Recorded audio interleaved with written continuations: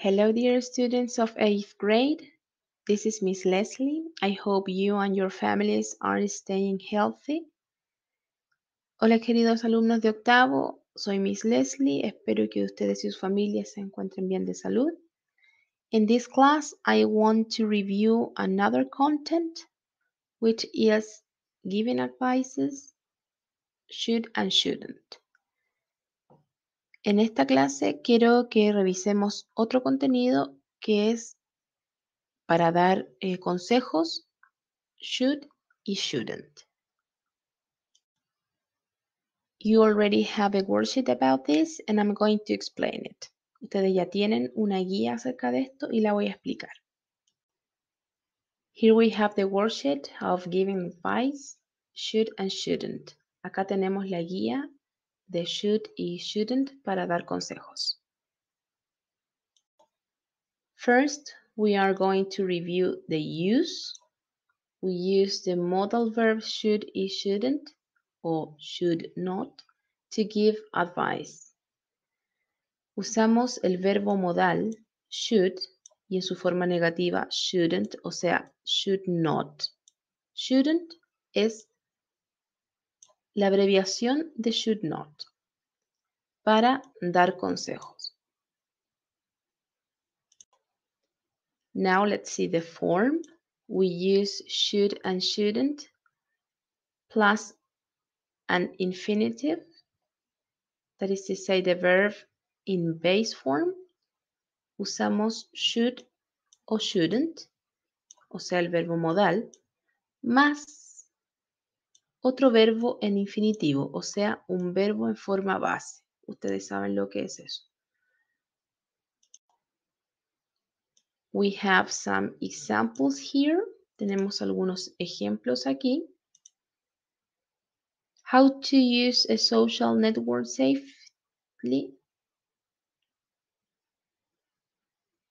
You should connect with family and friends only. Acá tenemos ejemplos de cómo usar las redes sociales de forma segura.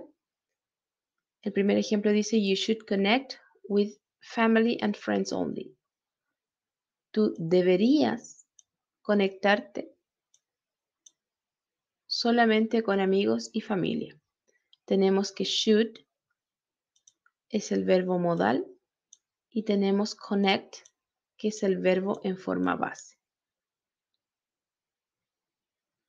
Next, we have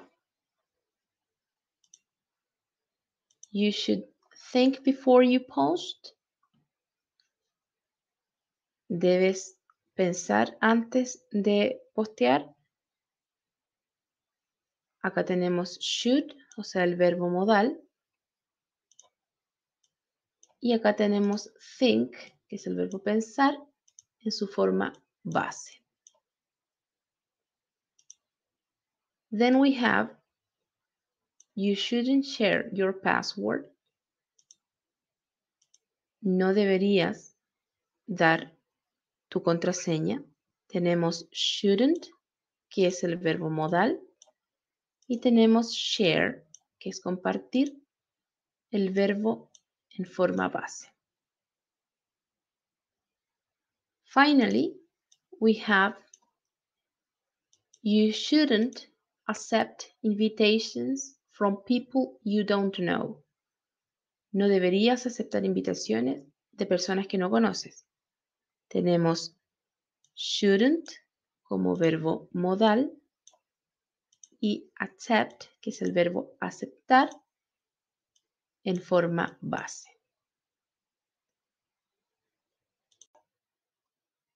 Now I want to check some exercises from the worksheet.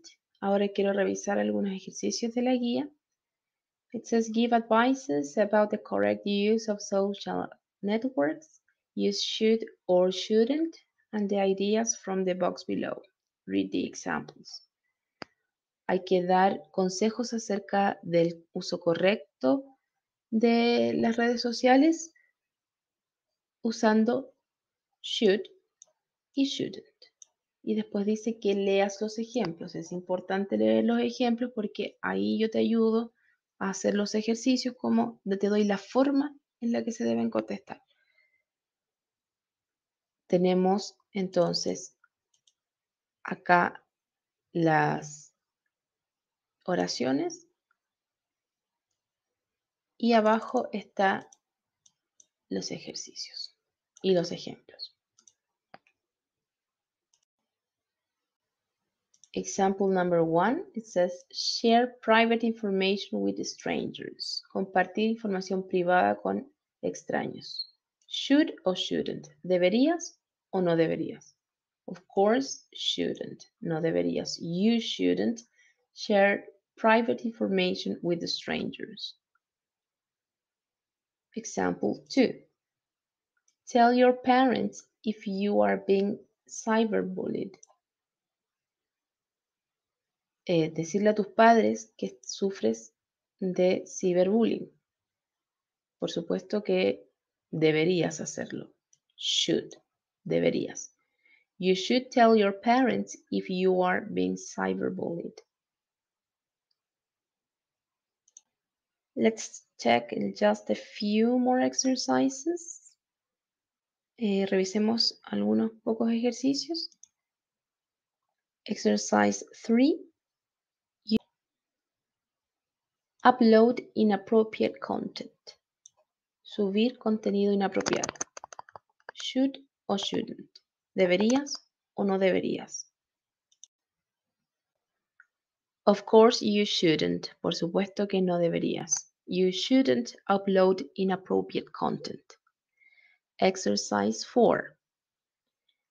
Be cautious about the information you share. Ser cuidadoso acerca de la información que compartes. You should o you shouldn't. ¿Deberías o no deberías? Obviously you should. Obviamente deberías. You should be cautious about the information you share. Exercise 5. Log out after using it. Cerrar sesión después de usar las redes sociales. Should o shouldn't. ¿Deberías o no deberías? Clearly you should. Claramente deberías. You should log out after using it. Exercise 6. Block and report people who post upsetting comments or content. Bloquear y reportar personas que postean comentarios desagradables o contenido desagradable. Should or shouldn't. ¿Deberías o no deberías? Definitely you should. Definitivamente deberías. You should block and report people who post upsetting comments or content. Well, this content is quite easy. I hope you could understand it. Bueno, este contenido es bastante simple. Espero que lo hayan podido entender. So, this is all for this time. I hope this is useful for you. Bueno, esto es todo por esta vez. Espero que les haya sido útil. See you the next class. Goodbye.